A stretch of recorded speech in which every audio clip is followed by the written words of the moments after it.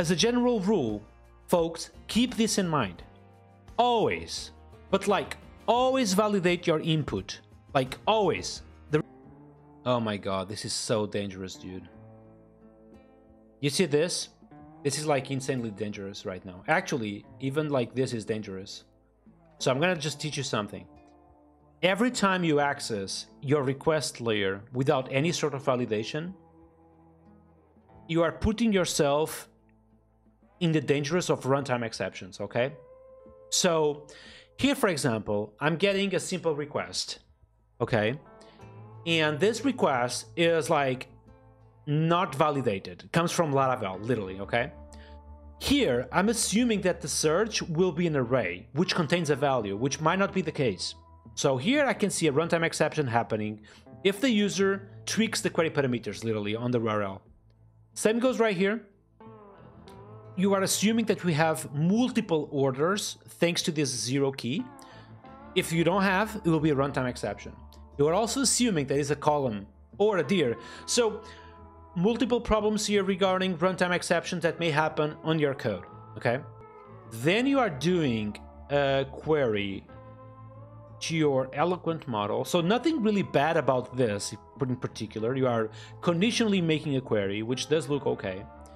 And if you have a search, you will literally provide a like search, which in hindsight, some people say that a like is a bad thing, but you don't, if you have a controlled space of database rows, it's actually okay. You can literally use the like, you know? What you have to do here is, it's okay that you access the information like this, just be sure you have a form request right here that validates all the input, you know what I mean?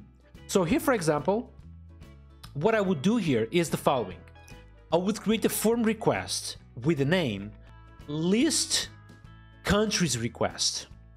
Okay, so this would be list countries request, and with that, within that form request, I will ensure that search is an array and has have a value key, and I would validate all this input.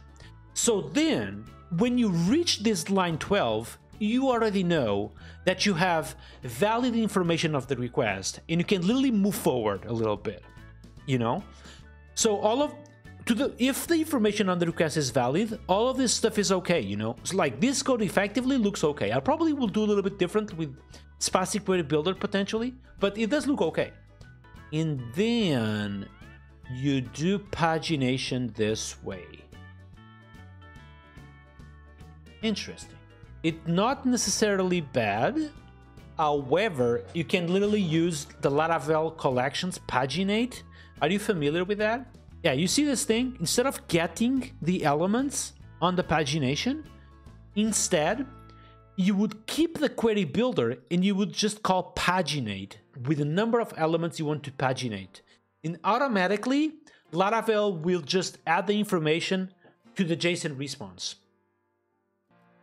All right, let's see this one. This one is called a to-do controller, or the same problem as the previous code. If the person gives you an array here, this is funny, but literally through query parameters, people can give you an array here.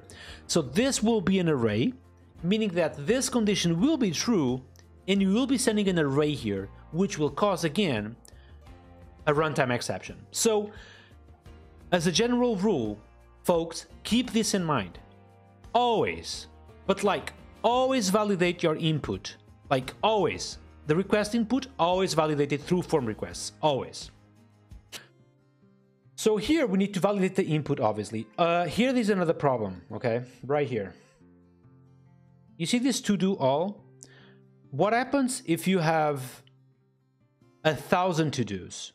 Sometimes you may actually validate this elsewhere, but if you don't validate the number of to-dos you have, this can potentially occur in the problem, which is you are returning too much information. So for example, if you have 1,000 to-dos, for example, this will return effectively 1,000 to-dos, which will not be performant for the browser to render right here. So you want to return this, but paginated. So the person consuming this API can effectively paginate through your items and get them all. You know what I mean?